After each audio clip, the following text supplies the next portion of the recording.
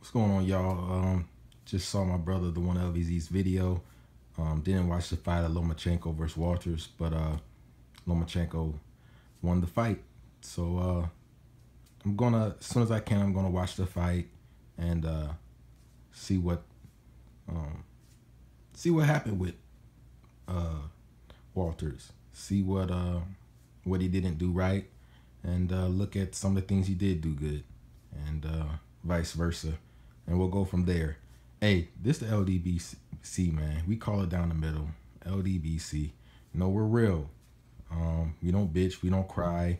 We don't act like women. We're not convicted crackheads. We don't deflect and misdirect and put out, propaganda. This is all about being a man in this world and being able to,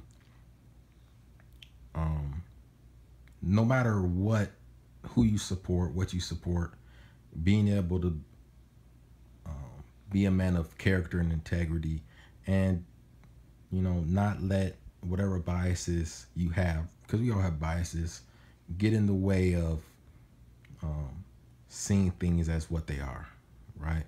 So congrats to Lomachenko.